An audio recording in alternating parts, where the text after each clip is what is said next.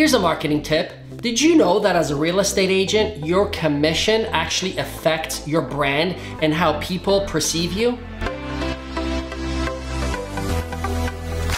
If you're new to this channel, I'm Sebastian Malinowski. I help real estate agents grow their business through marketing so they never have to resort to old school prospecting again. If you're interested in these types of videos, please consider subscribing to this channel. Now back to our regularly scheduled program. When it comes to real estate marketing, it's way easier to attract a client that already believes the same things you do. Let me set the stage here. I promise it will all make sense at the end of this video. Just bear with me for one moment. As you know, there are different types of people in this world. For example, one certain type of person will only drink water. They believe that's the best thing for them.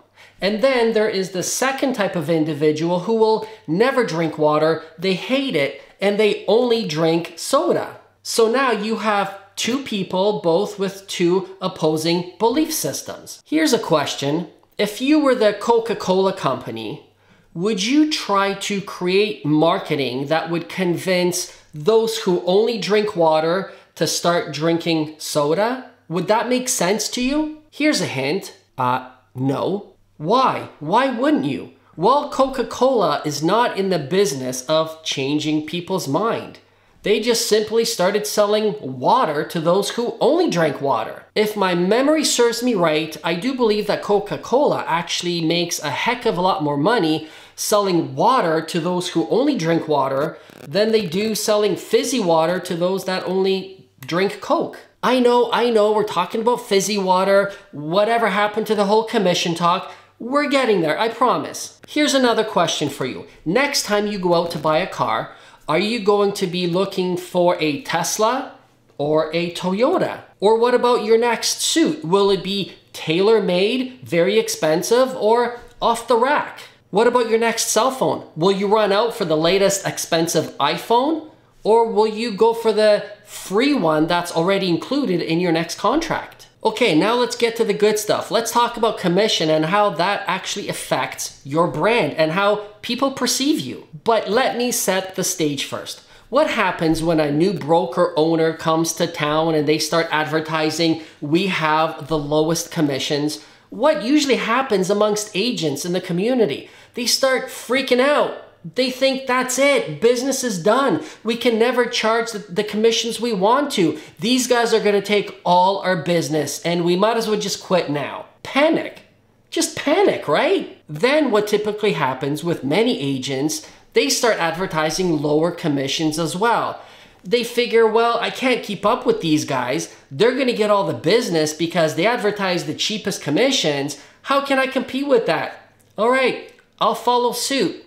I have to. What other choice do I have? But what these agents are doing is actually rebranding themselves without even realizing or knowing that's what they're doing. By lowering their commissions, what they're actually doing is now speaking to a different group of people with different belief systems. Some people will only buy cheap clothes and some people will only buy expensive clothes. Some people will only buy cheap cars and some people will only buy expensive cars. Some people will only buy cheap suits and some will only buy the most expensive tailor-made suits. Just like some people will only drink water and some only soda. Are you catching my drift here? Is it starting to sink in? Unfortunately, what many agents assume is the public, they all want the same thing, and that's the lowest commissions. But do they?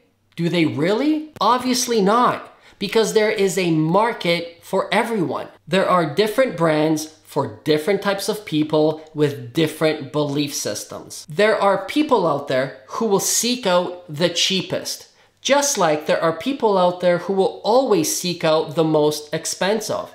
It's nothing more than a belief system. And that's why your commission, depending on what it is, will attract that type of person. The type of person who aligns themselves with what you're charging. Does that make sense? Let me know in the comment section below. So now you have to ask yourself, what type of client do I want to attract?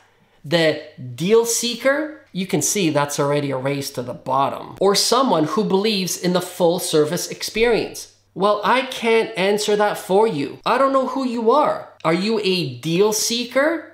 Are you someone who always looks for the most expensive? You have to choose and create the best business model that aligns and works best for you. Here's a question for you. What do you think of the whole commission thing and how that makes you look as an agent?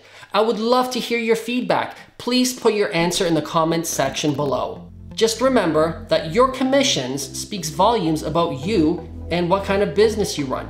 If you found this video valuable, click like and don't forget to share. We'll see you on the next one. Take care.